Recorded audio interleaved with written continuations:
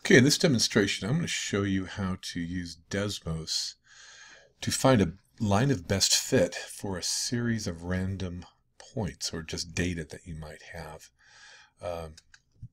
collected for whatever reason. All right, so let's go ahead and sign into Desmos. It's a free account, as you know.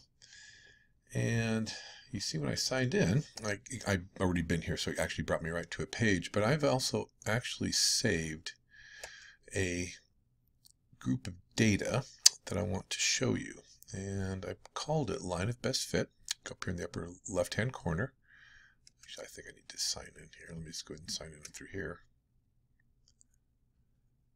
Yeah, there we go. Line of best fit quadratic.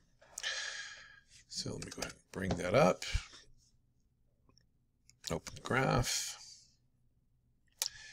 And you'll see that I have a table of data here, a table of random points. And the way you can actually create one, let's say you've done some research and you've got some information out there, some ordered pairs. Just go up to where it says add item, click on table, and when you do that, you'll get this, and just go ahead and fill in the ordered pairs, okay?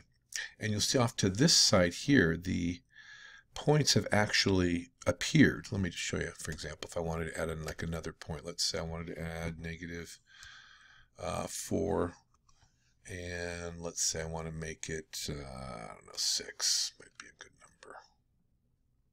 Actually, let me just make it 5 so it shows up on the graph. You can see that it actually shows up like right there. Okay, and I'm just going to get rid of this point because I want you to see how it works a little bit better. Now, I've got the points here. How do I get the line of best fit to show up? Well, I can see that I'm thinking that it's probably forming some kind of a parabola rather than a linear equation. It's probably some kind of a parabola versus, let's say, an exponential equation. So I'm going to guess by putting in an equation or a formula for a quadratic. And the way you do that is to put in y, and then go ahead and put in sub 1. Now, how do you do that? Just go down to this little table here. Let me just bring that down just a teeny bit. And this will switch you back and forth between the two different keyboards. And look for the a sub b. And you'll be able to put in sub 1 here, okay? Just go ahead and type that in here. The next thing you want to use, instead of the equal sign, is just scroll over and then put in this tilde, or an approximate sign, right? So y sub 1 is equal to, and put in the standard form for a quadratic equation, which is ax squared plus bx plus c. Okay, so let me just go ahead and put that in. Ax, now remember I need to put the sub 1. Now why do I have to put in sub 1? Well, if you look up at your table, it's going to be reading the x sub 1 and the y sub 1. So if you're not given this accurate information, it won't read those x's and y's, okay? Now I want to make this squared, so let me just flip back to here and then go ahead and hit the squared button. So now I have ax squared 1. Now that doesn't look too bad, right? It looks like it's fitting the points pretty well. But I'm going to caution you, make sure that you put in the b x sub 1. And again, let's flip back between my two keyboards, put in sub 1, and then finally plus c.